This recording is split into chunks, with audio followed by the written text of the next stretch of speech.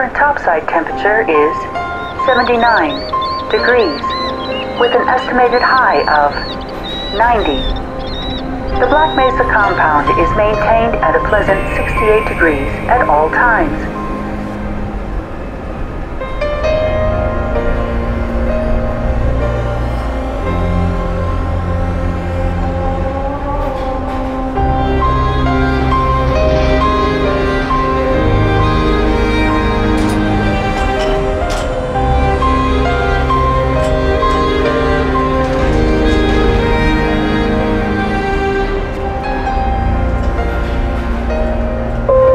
Now arriving at Sector A training facility. Please stand back from the automated door.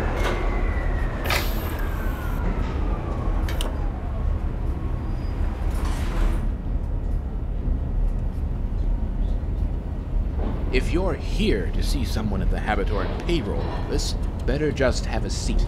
They're not open for another half an hour. Why they'd shove it so far away from the main entrance is beyond me. I didn't even know there was a second station for this place.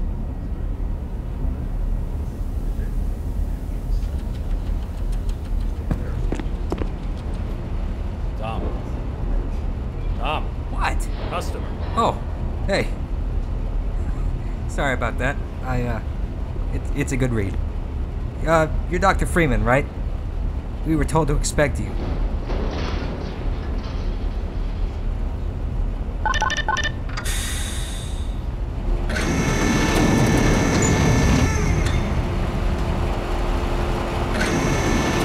Spend too much time reading those magazines. They're doing a series on the Hazardous Environment Combat Unit. Those guys do some seriously good work. Sure. Let the seat you take them on.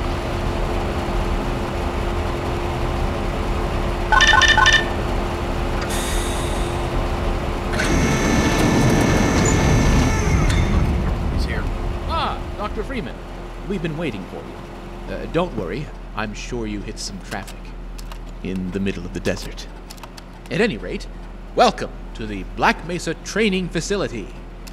Things have been in a state of commotion lately, but we're glad you're here.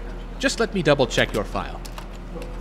Ah, I see you've already signed our legal disclaimer. I, Gordon Freeman, hereby agree to the following terms. Blah, blah, blah. As any case of serious injury, dismemberment, toxic poisoning, burns, rashes, lesions, blah, blah, etc., etc. Hereby agree to waive all rights as an employee of the Black Mesa Research Facility. Ah, yes, it looks very good. Now, if I recall, you're here for standard HEV training. Oh, wait a minute. Seems someone has made an error and signed you up for the Enhanced Security Training's Firearms 101 as well. Well, if this is on file, it means the required personnel are already setting up. No sense letting it go to waste. Follow me, and we'll get you prepped.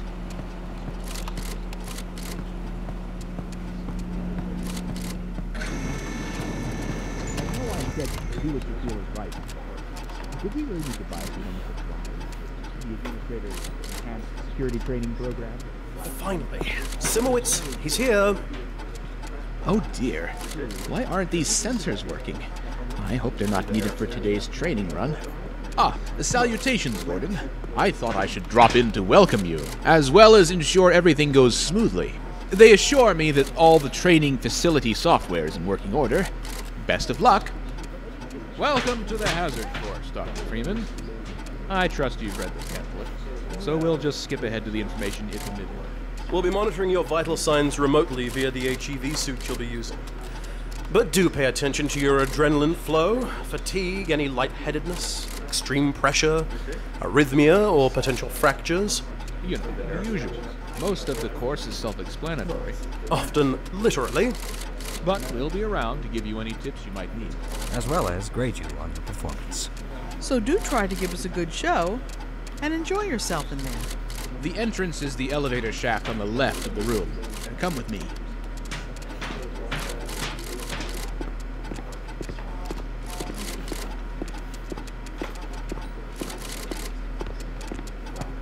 Didn't have too big of a breakfast, did you?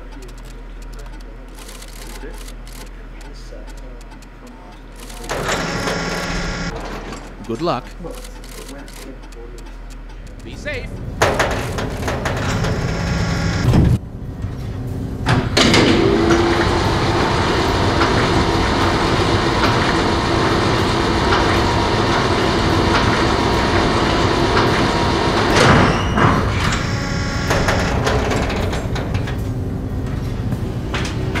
Hello, and welcome to the Black Mesa Hazard Course, where you will be trained in the use of the hazardous environment suit. I am your holographic assistant. If you see one of these buttons, press it, and I will appear to demonstrate certain moves. Let's begin by stepping into your suit. You can see it suspended in the next room.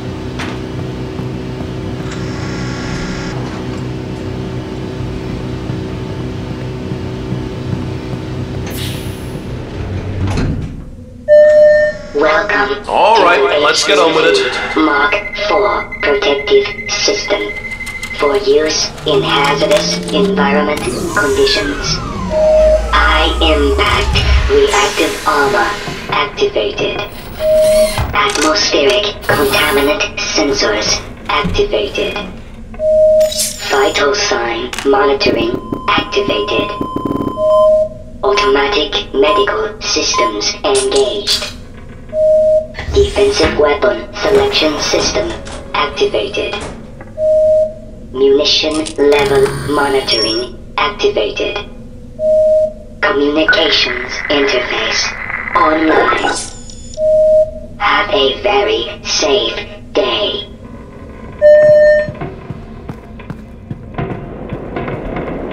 Moving around in your HEV suit can be slightly disorienting at first. Take a moment to familiarize yourself with basic movement.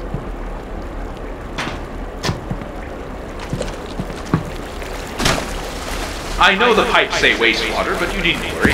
It's not that type of wastewater. Actually, it is. Oh, well, don't worry. I'm sure it's been filtered at least a bit. You'll be sprayed with disinfectant before you leave the course anyway. For all our benefit. So, I see you did your PhDs at MIT. Very impressive. Oh, just one. Good job. At any rate.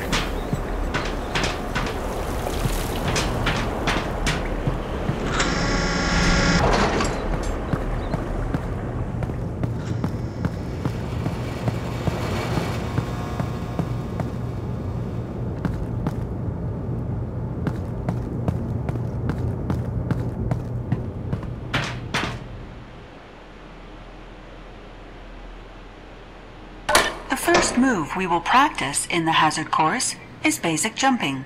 You will try to run and jump over this set of pipes. Watch me, then try it yourself. Good work. Those suits can be tricky for new users. Move on to the next area. You will need to duck and stay low to clear the next set of pipes. Moving while crouched will also minimize movement noise, making you harder to hear.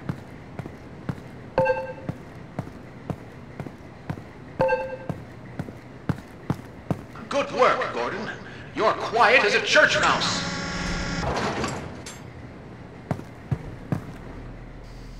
We will now combine skills. You will need to jump, duck, and then jump again. Good work. Ready for the next room, I'd say.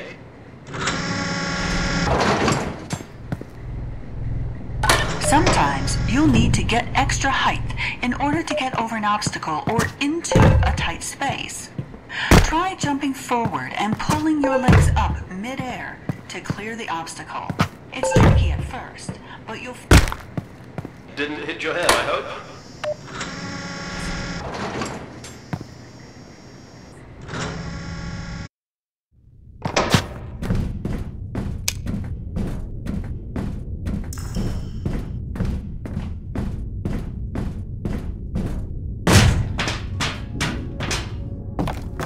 Climbing ladders in your suit may be a bit tricky.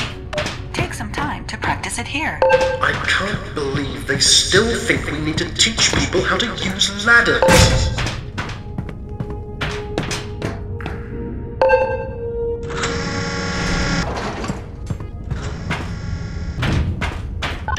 The next 3 jumps are more difficult to make. It helps to get a running start and put your legs mid-air. Great work!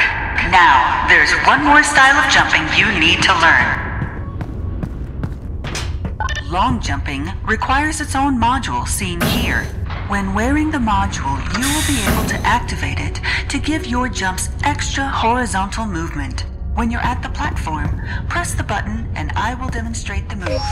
This is a prototype of the module, by the way. Let us know if you experience any problems.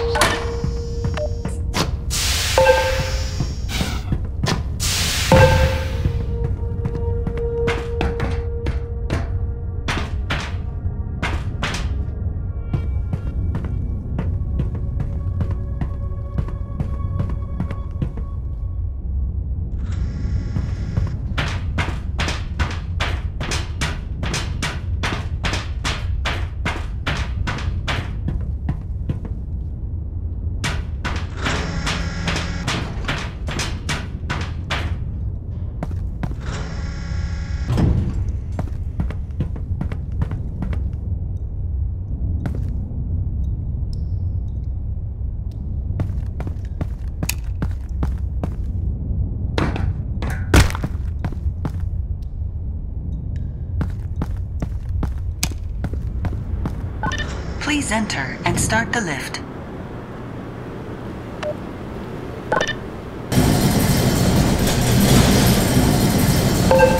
Now that you're up here, there's only one way down. Find the target on the floor below and do your best to land on it.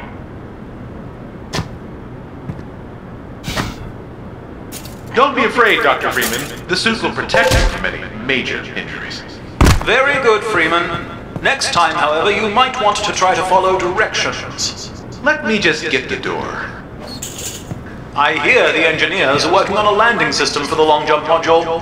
Not that you're likely to ever use the final version, but it's apparently designed to prevent situations like this.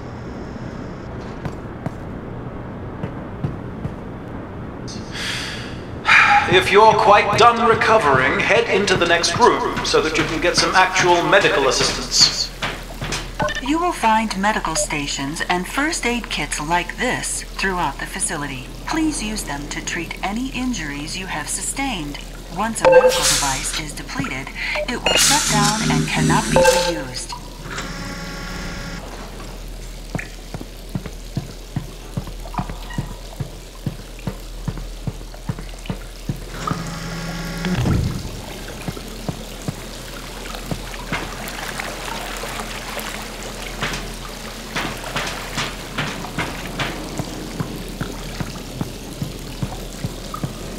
To spin that bridge, turn the control wheel.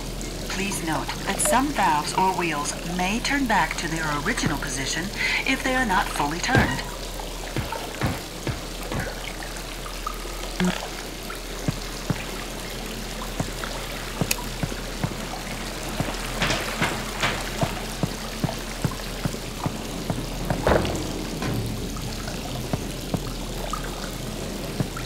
Dr. Freeman, we do have a timetable here. I imagine if the ladder did not stretch your intellect, this should be no challenge.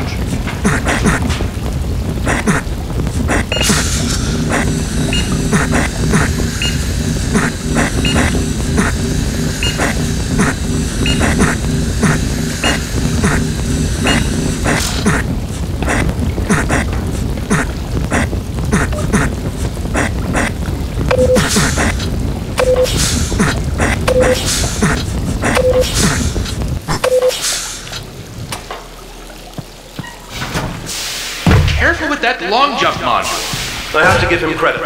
That's clever.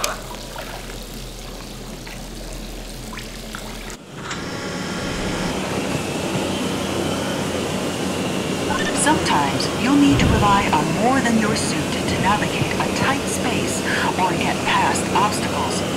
Try crossing this gap on your own.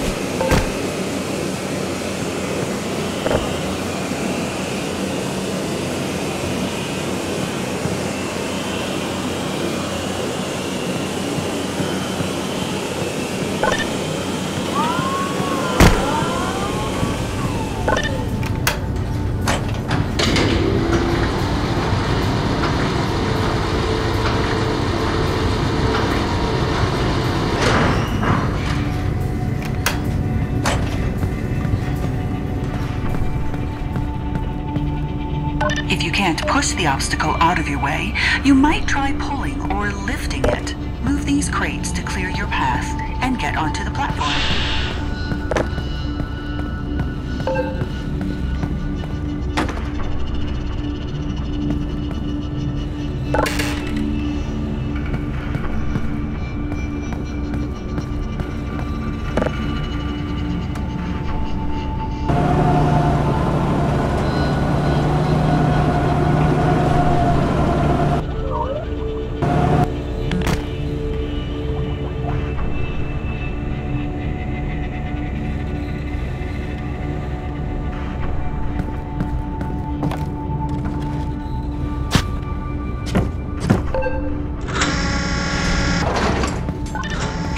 Else works, you might try alternate means of removing the obstacle. Pick up the crowbar on the table and pry open the large crates in your path.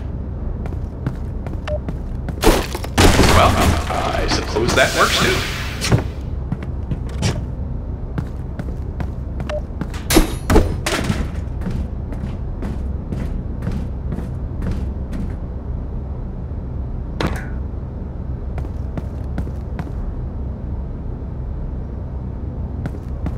Turn your suit's flashlight on for this next area and use it to navigate the path. If you fall, locate the ladder and Don't try get used to again. taking shortcuts like that around here. Great! Remember, your flashlight drains power, so switch it off when you're not using it. Don't worry, we'll get you a fresh set of rechargeables when we issue your suit. Auxiliary power shouldn't be a problem anytime in the next decade.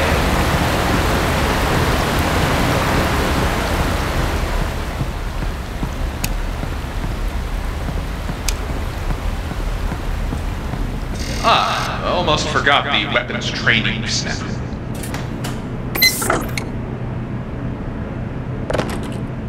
Accidental or not, Firearms 101 has already been paid for, Dr. Freeman.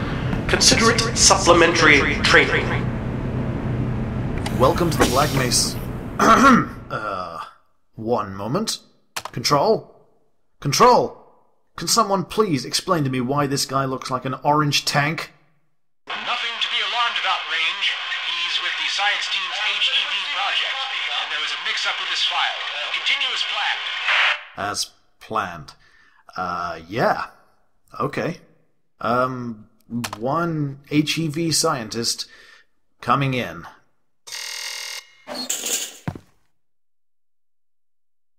Hello, trainee. Doctor. You're about to be dispensed a standard issue 9mm pistol and ammunition. So yeah, you caught me a bit off guard. I can see that you aren't exactly supposed to be here today, but whatever. Hey, you're scheduled for it. They're paying for it, so let's make the most of it. Alright, I'll teach you how to use some of my cool toys. There are 3 rules on my range. Always keep the gun pointed in a safe direction. Always keep your finger off the trigger until you are ready to shoot, and always keep the gun unloaded until ready to use. But, yeah, go ahead and load it now, though, because we're about to begin. Hold your weapon in a 2-handed grip, both thumbs forward, feet shoulder width apart. Put 7 rounds in the center ring of each target.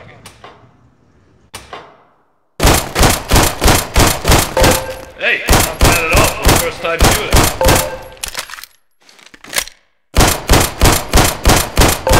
Now, I like your stance with your feet, and that was a pretty slick reload. But your handling of the weapon could be a bit better. Don't jerk the trigger, alright? Give it a slow, steady squeeze. Okay, let's move on to an automatic weapon system. Head into the armory behind you.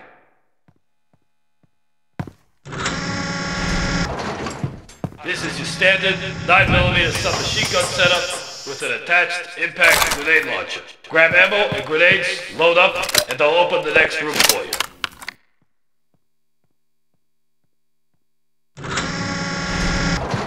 For this course of fire, you'll have to hit every target in order to proceed. If you miss the first time, don't worry, they'll come around again. Some targets are behind cover. Use grenades to hit those ones. Go to the marker on the floor when you are ready. Initiating in 5, 4, 3, 2, 1, go.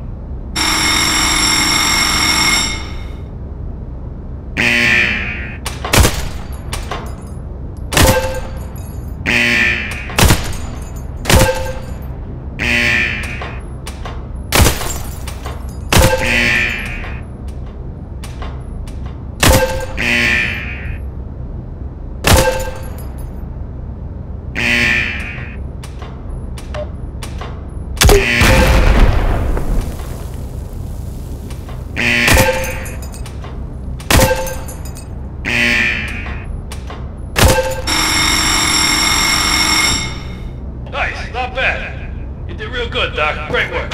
You'll run the rest of the course with that equipment. You know, we try to train our guys with all the weight on their gear, but, well, I guess that doesn't make much of a difference to you. But regardless, just be careful with it. Remember, finger off the trigger. But hey, man, look, don't stress too much about any of it, alright? I don't think you're ever gonna reach a point in your life where you need to use a submachine gun with a grenade launcher attached to it, alright? But you know, whatever. I hope you had fun. Take care.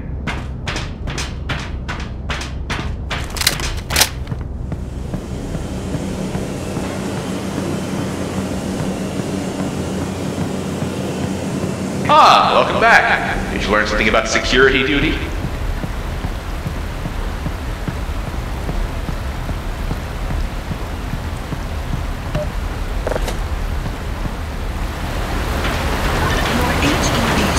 Monitors blood oxygen levels, notifying you when you need an air supply. As you swim through this course, your oxygen levels will drop. At multiple points, you will be given an opportunity to surface for air.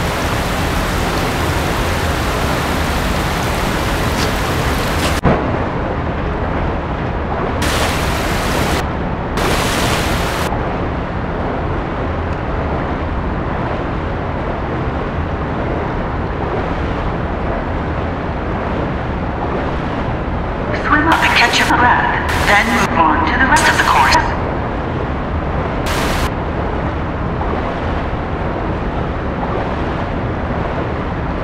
Great job. You're almost done.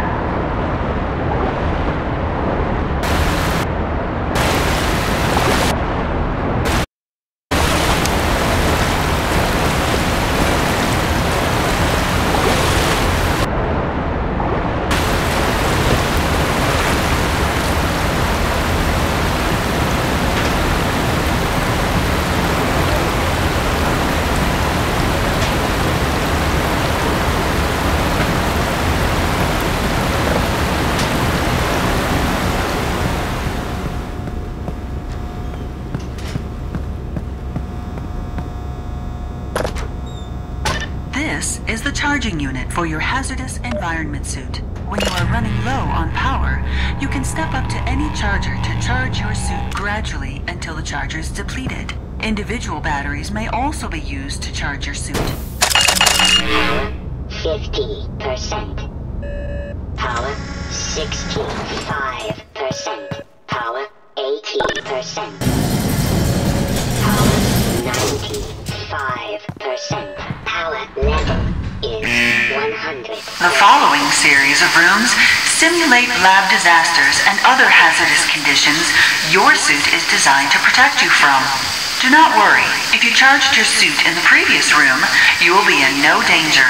And if you didn't, we have a medical team standing by. We have a medical team on standby for the hazard course ASAP. If you pass through fire or steam, you will see a heat damage icon light up. Directional indicators in the center of the display show you where damage is coming from.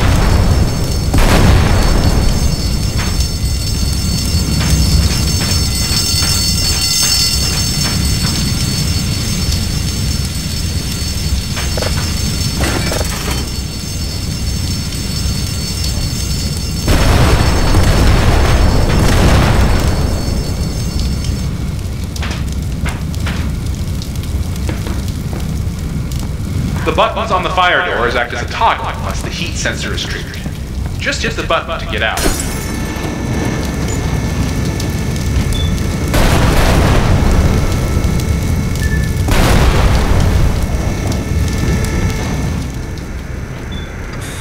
I bet you want a chance to cool down, huh?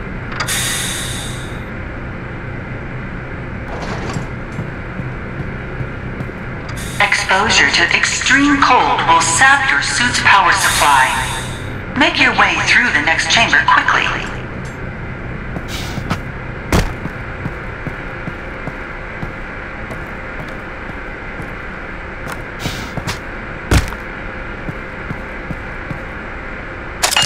Power 90%.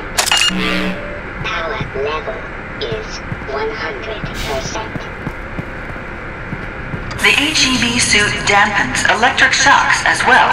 That doesn't mean you should go for a dip, though. And don't try to turn off the power, the room isn't designed for that.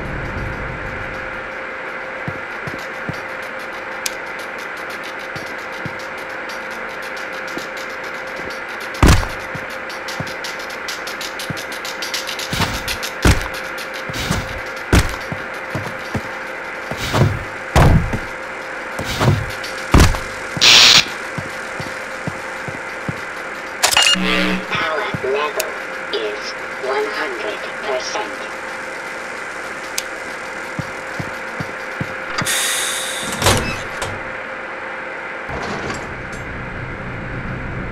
Proximity to radiation activates your suit's Geiger counter and radiation display. Biohazards are also displayed with a luminous icon. Don't worry, that suit is properly shielded in all the right places. And this is a very low dose for demonstration purposes only.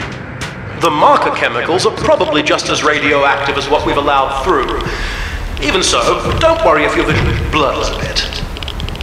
Yes, that's perfectly normal.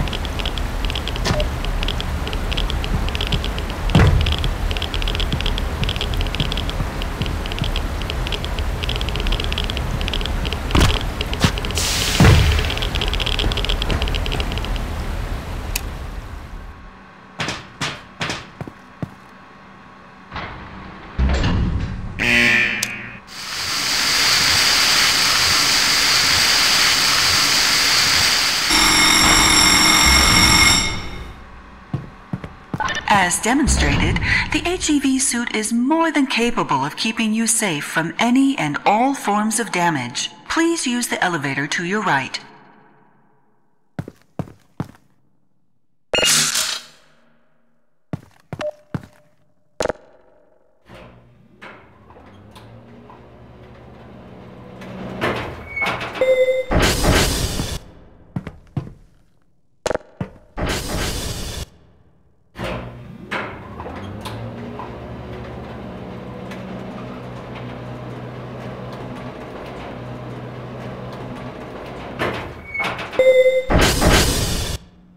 Occasionally, you may need to enter an area of the facility you do not have personal clearance to enter. Explain the situation to a guard, and they will let you through. Ask the security guard to let you through and lead him to the retinal scanner. He will let you into the final section of the course. Hello, sir. Take me to the scanner and I'll open it.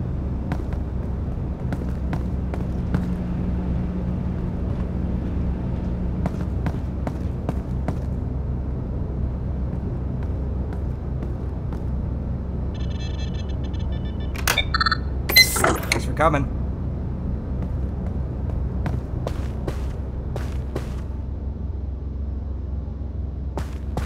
Good job, Doc. Now, if you could just hand over your weapons. Alright, thanks.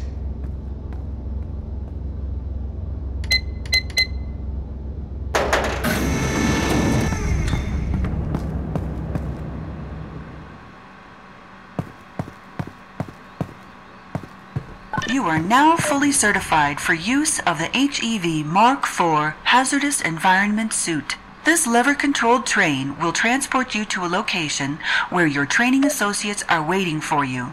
Have a very safe and productive day.